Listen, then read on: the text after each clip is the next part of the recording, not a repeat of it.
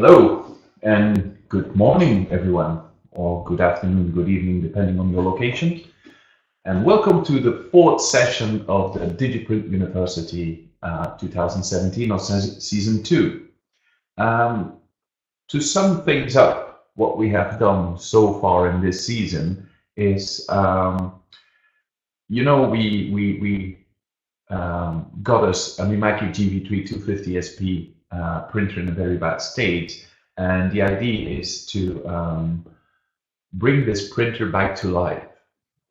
Now, in previous sessions, we did assessment of the printer with tests and checks and visual inspections to see the state of the printer, or to know the state of the printer and to know what it would take to make this printer work again. Then in the second session, we worked on anything that has to do with motion, with the media feeding inside the printer and with the carriage traveling from left to right and right to left. So these parts that we checked during that session, like scan motor, feed motor, and linear encoder, belts and gears, they all checked out fine, except for some settings in the scan motor and the belt on the scan motor that caused an error on our printer. So that was resolved. And then in the previous session, session 3, we worked on anything that has to do with ink delivery. So we checked the ink lines, we checked the connection to the ink cartridges, capping station, pumps, stuff like that. We found a bunch of errors there as well. Well, not as much errors like they would appear on the screen, but more visual inspection that returned parts that needed to be replaced, like some of the cap tops, for instance. And today we are talking about print heads. And as you know, the print head is by far the most important part in our printers. If we look at what we are doing and our complete range of products, which is thousands of products for your printers, then definitely the number one spare part is a print head. Okay, so despite the fact that it doesn't have any moving parts like a scan motor or a feed motor that is very prone to wear and tear, and that needs to be replaced because you know it's going to be worn out one day. The print head doesn't have any of these parts, yet it is the most replaced part in a printer, and there's various reasons for that. So I'm going to close our survey here. Thank you for your answers, and I'm going to open a presentation. So let's end voting. Okay, and go to the presentation. Let's pick the correct one. Should be in English. As a reminder, this session is repeated again tonight at 6 for our North American customers, but it is also repeated next week, Tuesday at 11 in the morning for Italian customers in Italy, and in the evening in Spanish. Okay? Today we're doing it in English. So a little presentation with some background information on print heads and how they work. And after that presentation, we'll go to the video.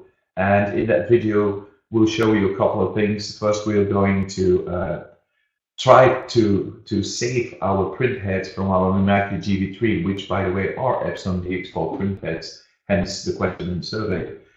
And we're going to use an ultrasonic device for that. And after that, we're going to put the print heads back into the printer. So it's kind of like a print head replacement procedure, but in reverse order, where you get the part that we reinstall the print head. Okay. So print head maintenance and installation. Let's see. So why maintenance? Might seem a bit of a dumb question at first, but it's very important to understand why good maintenance is important. There's maintenance and good maintenance, of course. And the three main reasons for maintenance on your print head is to extend the life of your print head. a printhead has a number of actuations that the piezo elements can perform. That's the lifespan of a printer, and it's X million actuations that they can do. But the better you take care of your printhead, the longer your printhead will perform in a good manner. If that printhead is performing in a good manner, the quality of your printouts will be maintained as well. So that's reason number 2. And of course, very clearly, if you don't have to replace a printhead because you took good care of it, you're reducing the overall cost. Right, there's 2 types of maintenance in my world, and that's proactive maintenance or preventive maintenance and reactive maintenance. And proactive maintenance is taking good care of your printer by using maintenance cycles, by using a daily, a weekly, and a monthly maintenance cycle. And reactive maintenance, as you can guess, is maintenance that you do because you ran into trouble, okay? So we're all for proactive maintenance, and these 2 schedules here, like a daily maintenance task and weekly maintenance task, is a guidance. But if you look into the user manual of your particular printer, you will find maintenance cycles explained there as well. And it really depends on the printer.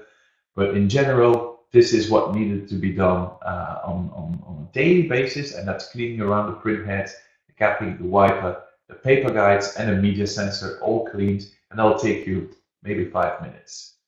Your weekly maintenance, you will clean the pattern, you'll clean the encoder strip, empty the waste bottle if you haven't done it during that week, because waste bottles usually get emptied when there is a message on the LCD, and you clean the exterior. So these maintenance tasks don't take a lot of time. I want to focus on cleaning around the printheads in the daily maintenance tasks, because as we already discussed during the previous session where we talked about ink delivery and capping station, we also briefly discussed the function of the wiper. And the wiper is the only part, it's a piece of felt or rubber, depending on your printer, it's the only part inside your printer that touches the nozzle face of your printhead, okay? And in all other cases, you are not supposed to be touching the nozzle face of your printheads, in theory. And of course, if we're talking about the more industrial printheads, like the Psycho and Dynamics printheads, it's common practice to clean those printheads with clean room wipes, for instance, and cleaning liquid solution. But in this particular case, where we talk about Epson printheads, DX4, DX5, DX6, and DX7, it's not a good idea to touch the printheads with a clean room wipe. Okay, they are way too fragile to be cleaned that way. But cleaning around the printheads will make sure that there's not a layer of dry ink that starts to build up around the printhead, because if you have this layer of dried up ink, sooner or later it's gonna come loose, and it might end up between the media and your printhead, effectively damaging the nozzles. So cleaning around the printhead on a daily basis is a good way of doing proactive maintenance. So printhead parts, we have a DX5 example here, and you can see the nozzle face. DX5 has 8 channels or 8 rows of nozzles, and DX4 has only 2, DX6 has 8, and DX7 has 10 to make the picture complete. Most industrial printheads, I have an example of that too, have only 1 row, although we now see other printhead manufacturers, especially Ricoh, starting to build printheads with more than 1 row of nozzles, or even more than 1 channel. There's a protection plate which raises a little bit above the nozzle face, so that it's sort of a guard to avoid media running into the nozzle faces when you have a head strike. There's a manifold. Manifold guides the ink into the print head. So it has connectors for the dampers, ink nipples, and it just guides it towards the actual print head. And of course, there's a data connector. So there's 180 nozzles per row, and the nozzle size is 5 micron. So as I said, very small, very fragile as well. The piezo elements used in an Epson DX whatever print head is not of the same sturdy quality as in our industrial print heads. So you can see here the manifold from a different size, and there on the right, the picture on the right, I opened up the DX5. The manifold is in the back, and you can see a rubber gasket with 8 connections there. That's where the ink enters the print head. If you look at the general build quality and how the head is engineered, the only reason why Epson heads were so popular is because you could have a full CMYK printer with only 1 print head, or in the case of the DX4, 2 print heads. Where with other print heads, back in the days when Epson DX4 and DX5 were launched, you needed at least 4 to get CMYK. So they were cheap and cheerful, and that's how they are built. That gasket is the only protection of ink or any other liquid, cleaning liquid for instance, touching the electronics. Okay, and it's not precision engineered to fit on the manifold. So sooner or later, that gasket is starting to cause problems. Right, so this is an industrial print head. This is a Cyclone SPT 510. It only has 1 nozzle face, 1 nozzle line, and the size of the nozzle is not 5 micron, but 35 micron in this case. It has a built-in damper, and it has a built-in heater for QTech printers. It doesn't come with a heater standard, and of course it has electronics just like the Epson DX head. So a completely different type of print head than our Epson print head. Reflected in the price, but also reflected in the build quality. So what cleaning tools do we use? Of course, latex gloves, swabs, and clean room lint-free wipes, very important. And we can also use a cleaning kit, which basically is a syringe connected to a damper that can be connected directly to an Epson printer to push cleaning liquid through the print head, or an ultrasonic cleaning device. Now, a word of warning on both of these tools. The cleaning kit, if you connect it to a print head, an Epson print head that has dried ink inside, you will feel a lot of resistance when you try to push the syringe. Okay, if there is too much resistance, don't force it. Forcing it means always, or always means, breaking the piezo element. So only if it is relatively easy to push the cleaning liquid through, you should continue with that cleaning kit. And the same word of advice goes for the ultrasonic, any ultrasonic device. Epson printers are not, Epson print heads, are not built to be used with an ultrasonic device. That doesn't mean that you can't use an ultrasonic device on Epson print heads, but you need to do it with great caution. And we will see that in the video.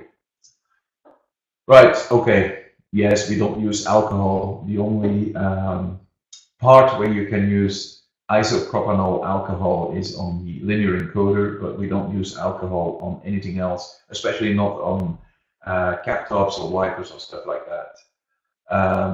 Cleaning liquids, like the ones that you use to clean your windows, also not a very good idea, although on some Epson print heads, soaking the print heads overnight on a lint-free clean room wipe soaked in Windex or other window cleaning solutions might open up a print head again. There's plenty of videos on YouTube of people doing it on an Epson printer, and these Epson printers use the same Epson print heads that our Mimaki, Roland, and Muto use. And of course, you shouldn't be mixing ink and cleaning liquid brands. That's general advice, that's manufacturer's advice. But in real life, all these cleaning liquids, and I already mentioned that before, I examined a lot of these cleaning liquids in a lab, and based upon the documentation that was available, and basically they are all more or less the same. If you have an eco-solvent Roland printer and you have a printer with SS21 inks in Mimaki, which is like a mild solvent, then the cleaning liquid is quite compatible. Of course, you can't use a cleaning liquid that is intended for a printer with hot solvent ink and use that on an eco-solvent. Okay? Print replacement, a couple of tools that we need. No surprises here, although maybe the torque wrench, but we don't need it for our printer, for our Mimaki. But if you have a Roland printer, any Roland printer, then you need, or you're advised to use a torque wrench when you put the screws back that secures the print head into the carriage. Yes, power down, disconnect the power cord from the power outlet, and then press the power button a few times to discharge the printer. You can see that in any video, any replacement video that we have put on our YouTube channel. All our videos start with this procedure. So a good practice. And a word on data cables.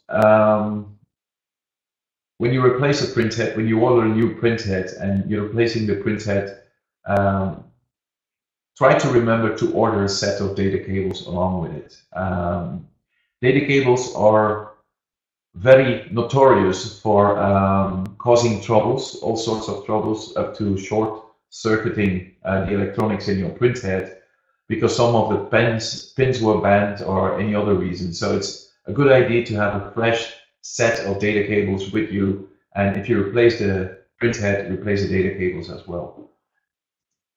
Good, and then the head rank, you'll see in the video that we have, we were forced to use a kind of unorthodox way of keeping track of the head rank, but every printer comes with a head rank, which is a series of characters that describes the characteristics, the specific characteristics of this print head, and it's like a calibration. It tells the printer what voltage is needed for this specific print head in order to have the correct opening and closing of the piezo elements. When you look at Seiko print heads or Toshiba print heads, then you usually will have a voltage there, or a voltage and a waveform. If it's a grayscale head, then you'll have a waveform as well. Right, our Mimaki, that's more or less how the carriage uses, the essence of it. Yep, it has dampers and a damper holder sitting over the print head. The print head is mounted on something that is called the AD plate, and the AD plate allows it to be positioned correctly in the head unit base or the carriage. And the AD plate also has the set of grooves and rims that are necessary for the adjuster spring and the angle spring, and these two springs together with the adjustment screw are necessary for the alignment. Okay, so let's have a look at what we did. So the video I'm going to show you, we start with some clean sonic, ultrasonic on our Epson DX4 print head. We also do it on a Seiko print head just to show that you can use any type of print head in a clean sonic device. And then we'll go to the Mimaki GB3 where we reinstall a DX4 print head in that printer. So just a second.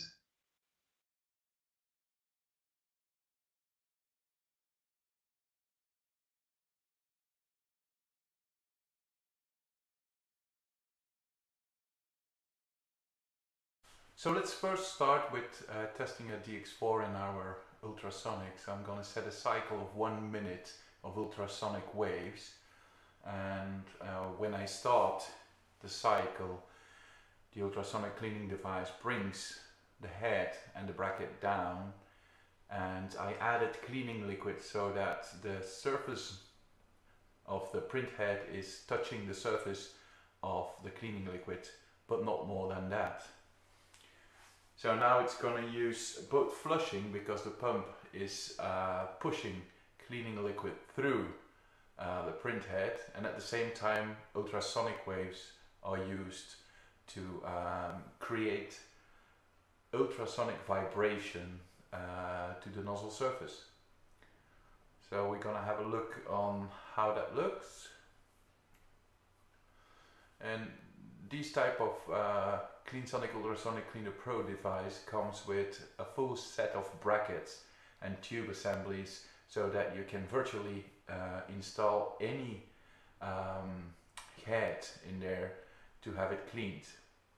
Now I verified whether the surface of the print head was touching the surface of the cleaning liquid, which was not the case, so I added a little bit of cleaning liquid. And so we're going to start that cycle again.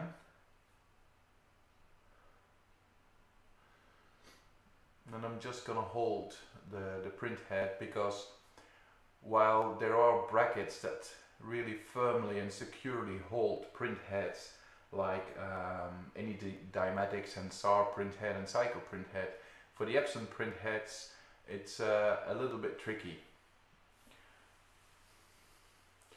And you don't really have to hold it, but I'm just trying to be 100% sure that I will get a good cleaning cycle and a good cleaning result. So we're going to let that cycle run for about 1 minute, and I would advise on Epson print heads not to use cycles any longer. If you put an industrial grade print head in there, like a Cycle or a Spectra or a Nova Galaxy in there, then you can leave it running overnight in cycles of 5 minutes ultrasonic, 5 minutes flushing. But I would not advise you to do that with Epson print heads. These print heads are quite fragile, and using an ultrasonic device on them without caution will result in a damaged print head instead of a recovered print head. Okay, so bringing it up again.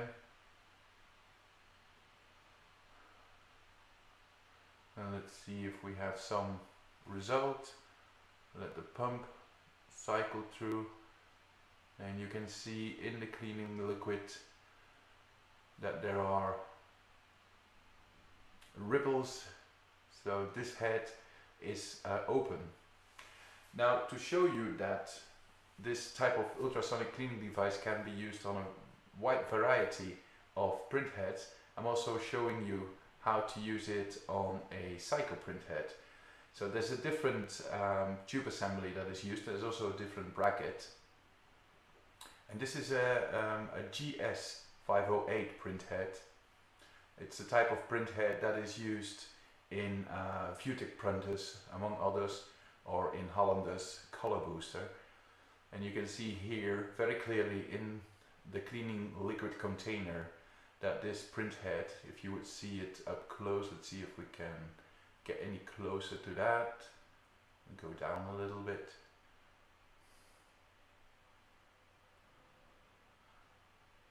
So you would see that you have a nice curtain, a mist of cleaning liquid from nozzle 1 to the last nozzle, meaning that this print head is fully operational.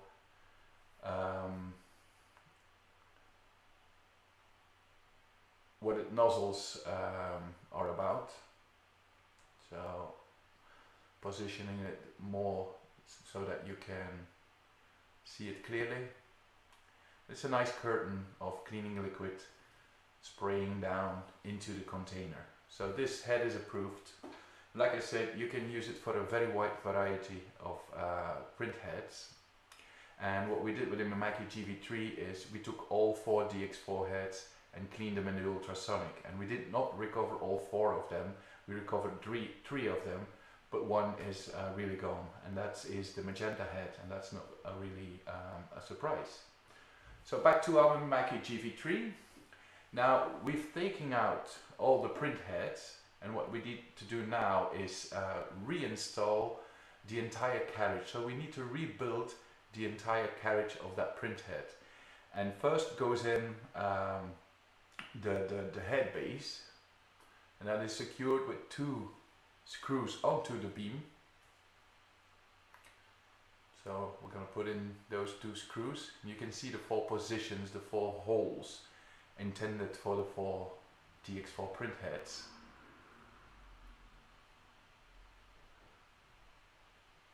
And then we're going to add the bigger screws that are actually used.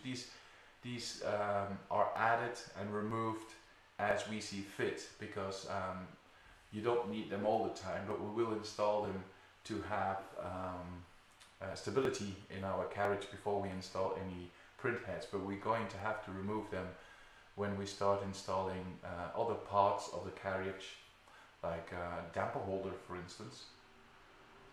Okay, let's make sure that the cables are out of the way.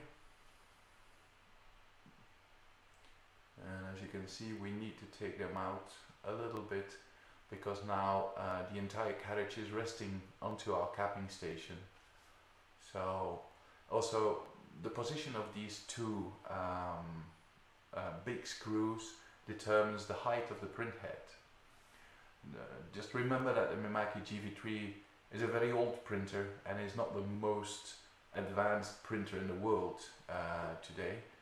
So let's move it over the platen and make sure that we get our damper soup with it. We'll slide it over. We put some media onto the platen to make 100% sure that we do not drip any ink or other liquids onto the platen, and to keep it clean. Let's reposition the camera a little bit. So there is our carriage. It does already have the tool carriage. You can see it to the left. We never took out the tool carriage, but we did take out the entire carriage. And the reason for that was that it allowed us to try and clean it the best we could. Okay. And you can see we wrapped a paper towel around our dampers, but no ink comes out of the dampers anymore, because all the ink lines were flushed from cartridge to damper. You could see that in the previous session that we did. We flushed 1 ink line, and then after that, once the session was done, we just flushed all ink lines on this printer. So there will be no ink dropping out of the damper. Maybe a little bit of ink cleaning the liquid solution or mixture, but the pure ink has been flushed from the machine. Right, now as you could see from the drawing during the presentation, there's a couple of springs in there. There's one for the angle spring, which takes care of the slant, and then there's the adjustment spring that takes care of the back and forth. So these are all parts that we need to reinstall in our printhead carriage. Okay, now the first thing that we need to do is put the AD plate back onto the DX4 printhead. You could see the AD plate in the drawing as well during the presentation. So here it is. It's a metal piece that allows the DX4 printhead to fit exactly into the carriage, and it has the necessary rims and grooves where the springs, the angle spring and the adjustment spring, can grip, so that the entire printhead assembly, if you would like to call it that, when the AD plate is installed, the entire assembly can be aligned. So there's 2 screws that put together the AD plate and the DX4 printhead. So these need to go back, and we need a fairly small Phillips screwdriver to do that. Right, let's get everything into place. It only fits one way. If you fit it wrong, the screw holes will not align, and you can't enter the screws, of course. So this is how it needs to be fitted.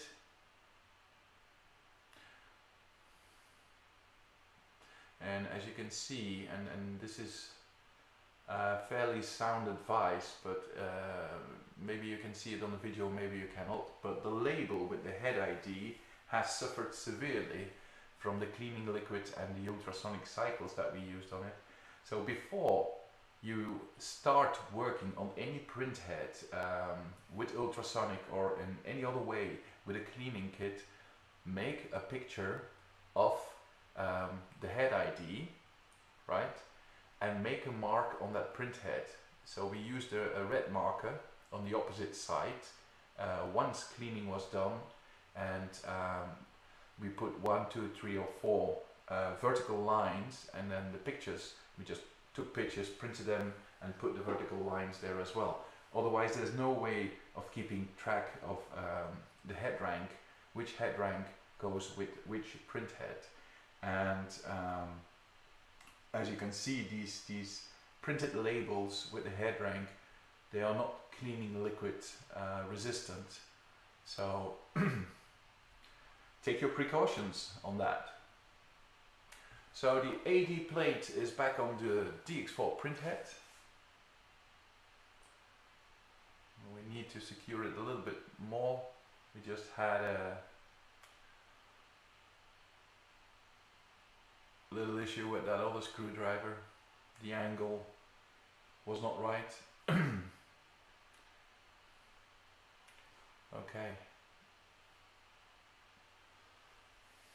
So these are the other ID plates for the other heads, but we're going to install one DX4 from start to finish, and of course all the other 3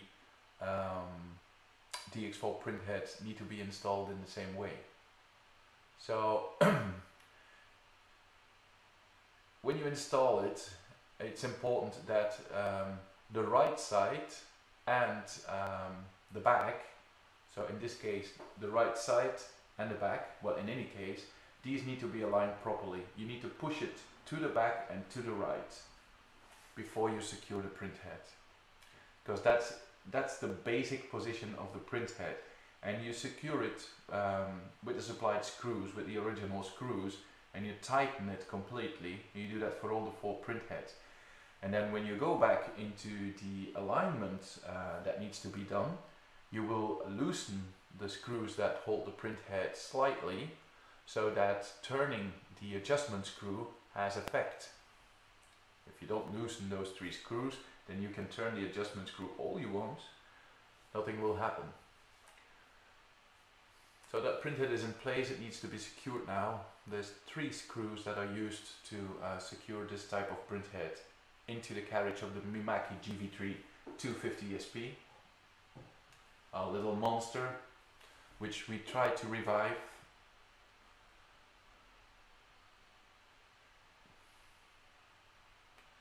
So again, 3 Phillips screws. If you look at the mechanical drawing for a Mimaki GV3, you will notice that of course it has hundreds and hundreds of screws, but there's little variation in those screws. Right. So making sure that nothing is in the way.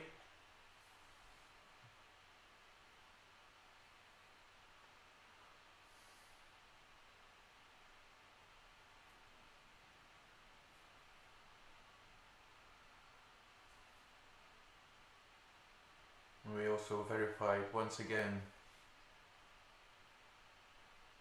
whether the AD plate is installed correctly onto the DX4 printhead. Better do it now than after the printhead has been secured and you built the entire carriage again.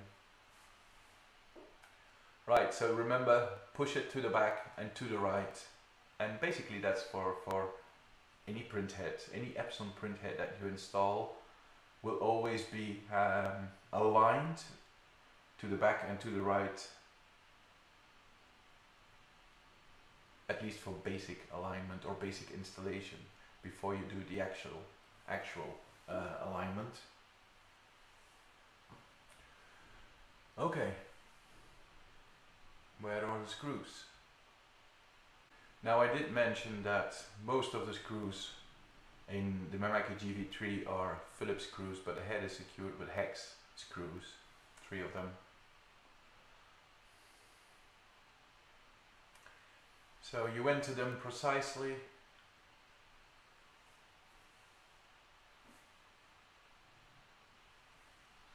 And you secure them all the way.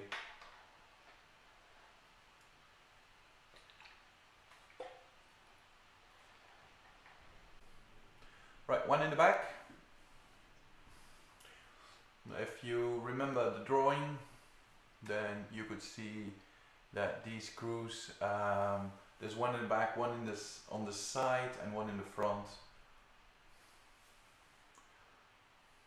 They're not so easy to get to.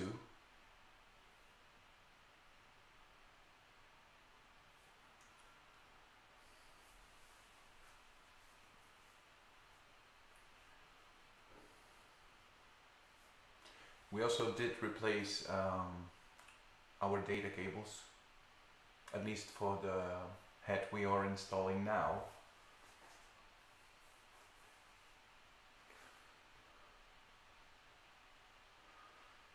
It's a hard fit, this one. Doesn't seem to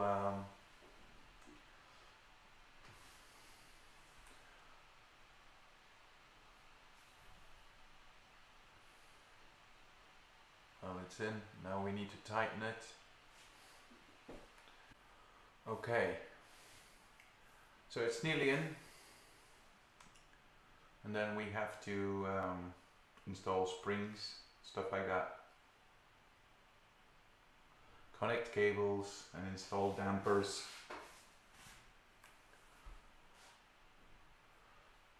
So as you can see, installing a print head back into the printer, and of course taking the print head out, is just the opposite. It's the reversed procedure.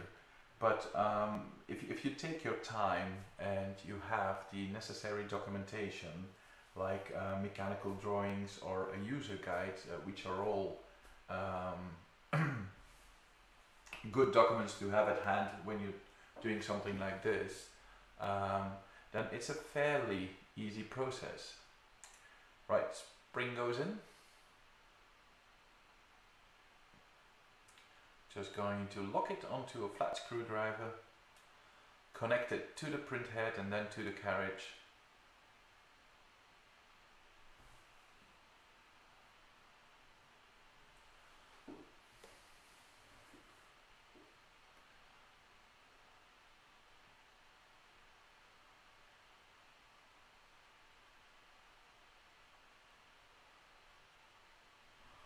Right.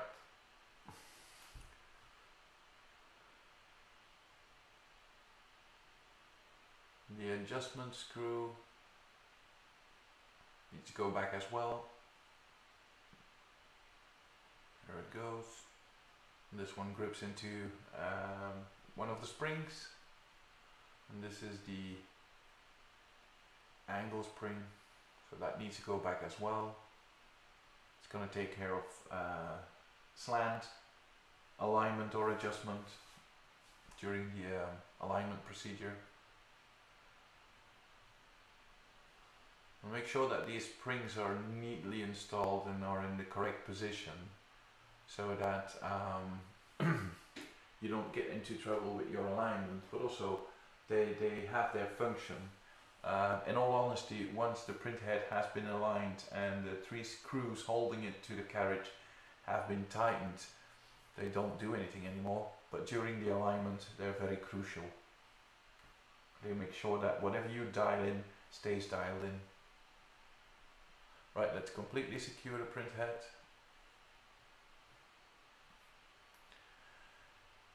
And then install the data cables, and you will see that there's only one correct way to install the data cables.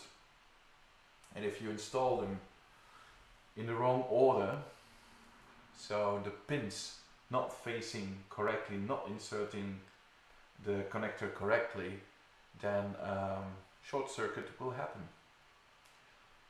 So they need to be installed in the correct way.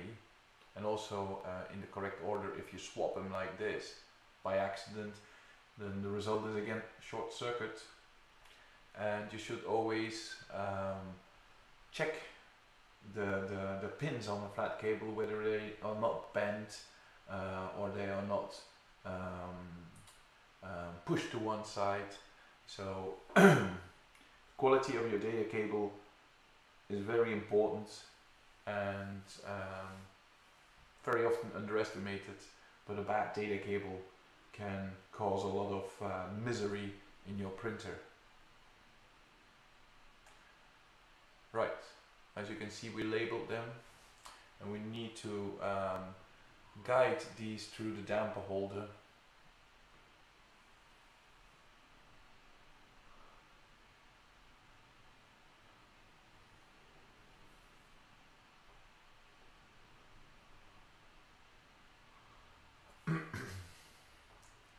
Right, so the damper holder is on there.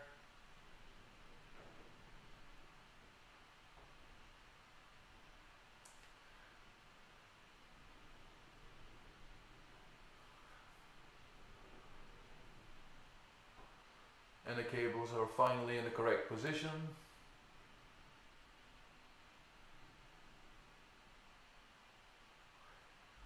So insert them firmly, straight, leveled.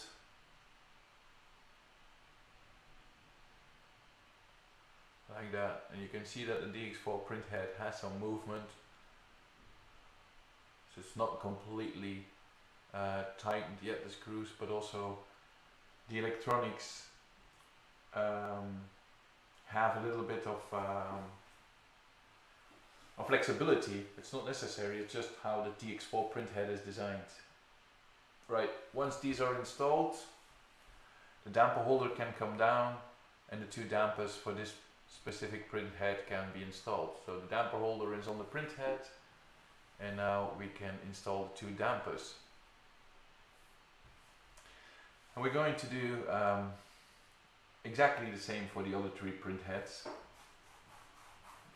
And then once this is done, of course we will build the rest of the carriage, but that's just screwing in metal plates like not the damper holder, but the well, it's a damper holder as well, but not on the head. It sits on the dampers and keeps them in position, and then the carriage cover. So we're gonna install these as well, and then we'll be up to the next session where we will have several tests of these print heads and look at nozzle out scenarios. Okay. All right.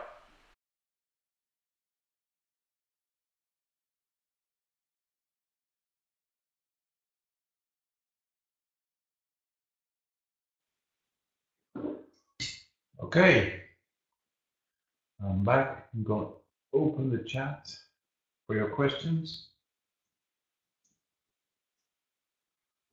Will be open. So as you can see, we still have some things to do on our Mimaki GB3 printer to have it completely up and running, but we are getting there.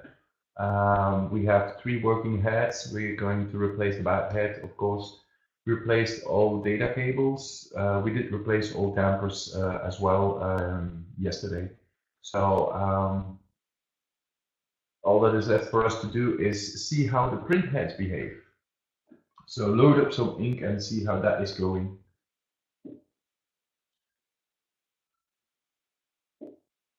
See if I can put that all back up. No. Once you've ended voting is ended. Good.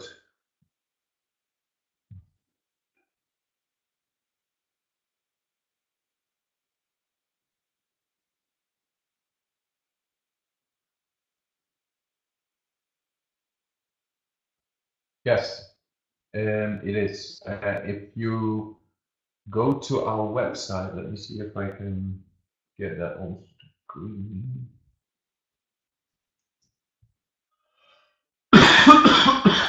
Excuse me. So clean Sonic.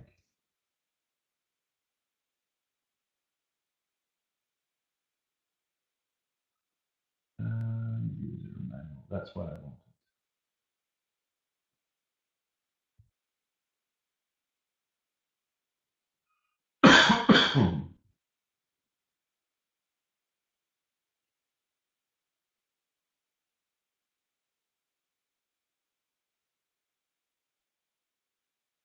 Where is Rico?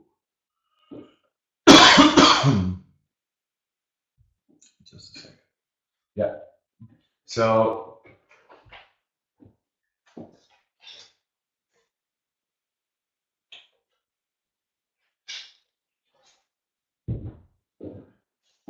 sorry, just needed the zip. So yes, Rico Hitachi Gen 3 has ink nipples, and you can just connect a tubing assembly, a supply tubing assembly, and use the Clean Sonic to clean the Rico Hitachi Gen 3, both the E1 and E3. And it's a sturdy built head, so you can use overnight cleaning cycles on a Gen 3 head. Yeah, SAR 1001 and 1003. We use it with a lot of SAR heads, but the 1001 and 1003 are fairly new heads, and they use a different principle than a traditional print head. They actually intended for the ceramics market. In which printer do you have these heads, Javier? I need to look into that, whether the 1001 and 1003 will perform well on our ultrasonic. Oh, a Durst ceramic printer, I suppose then.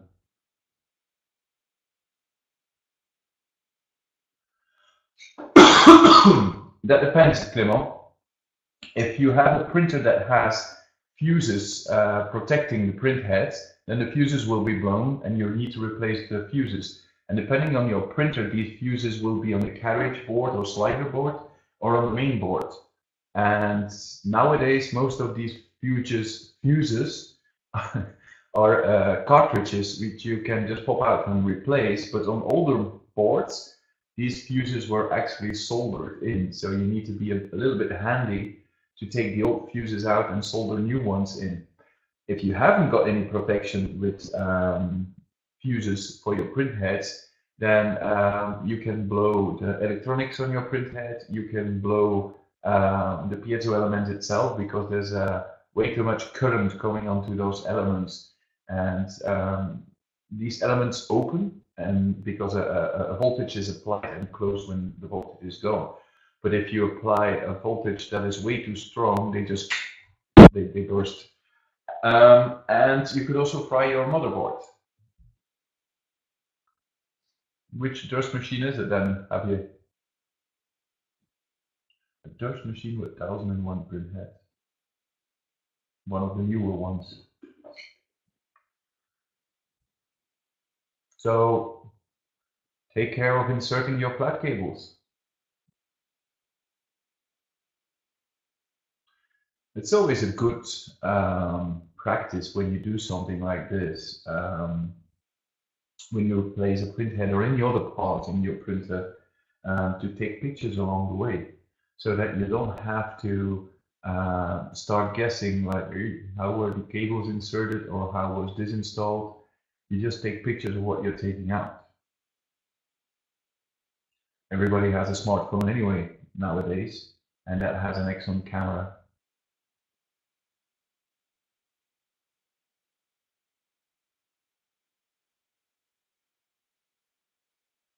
Yeah, or regarding your question, Irina, or when the ink nipple on the print head is blocked, then you would get reflow as well.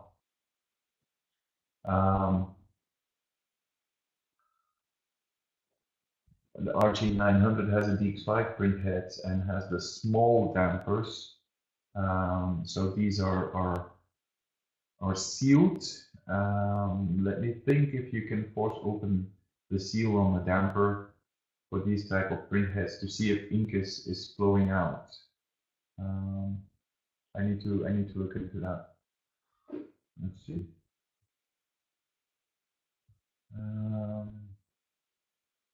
Muto draft station.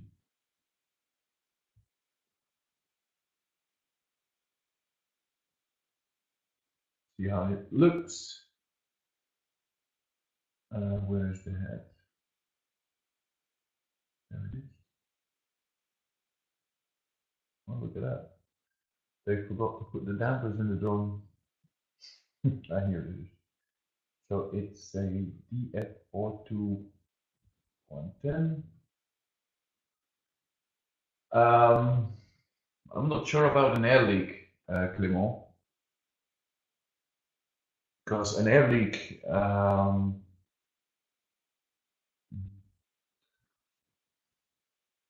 where is that damper?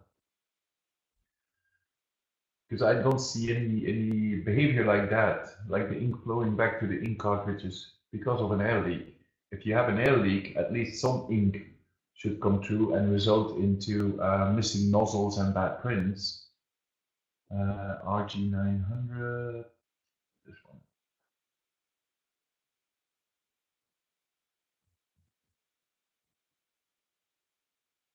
No.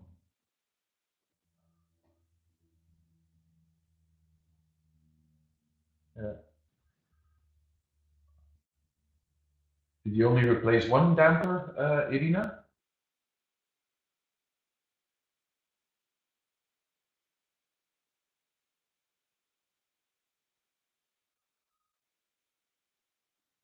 Are these, did you replace all of the dampers on the Muto RG900 or only one? Nick, is it always the same nozzles that are out? Or if you do cleaning in between, other nozzles are out? You definitely need to watch the next session that we do in 2 weeks, because that's on nozzle out scenarios. Just one. When you don't have a spare damper to see whether the problem is with the damper or the problem is somewhere else.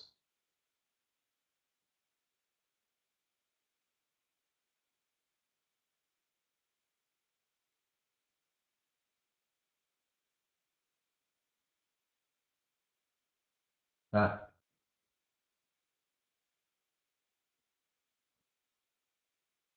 there's the old damper back. See what happens.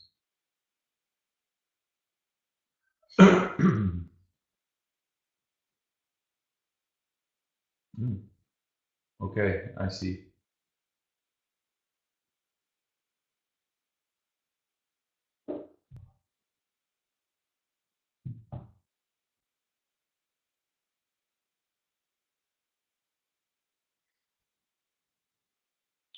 Did you replace the data cables, Nick? If your data cable has some sort of problem and not all of the information sent from the printer arrives at the electronics of the print head, then you could have this type of behavior as well.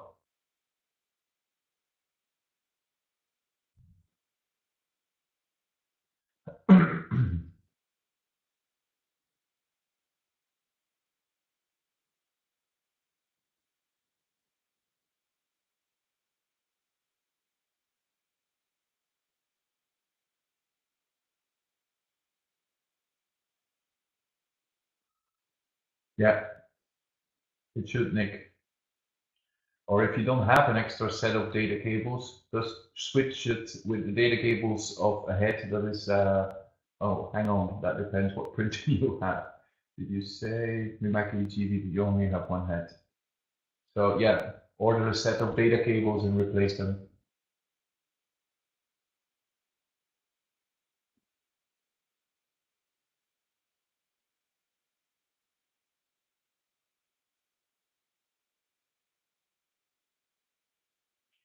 That are the tricky ones. Raymond.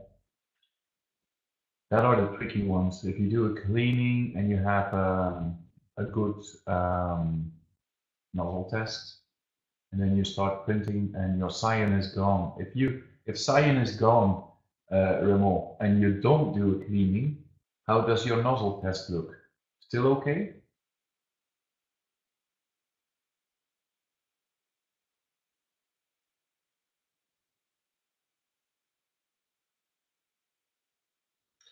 Right, on a side note, as you know, on our YouTube channel, you can watch this session again. You can watch all previous sessions again of the DIGIPRINT University. Just head over to youtube.com, and in the search window, type in DIGIPRINT supplies, and you end up on our video channel. So you do a cleaning, your cyan is good, you start printing, cyan is gone, you do a test without cleaning, cyan looks bad.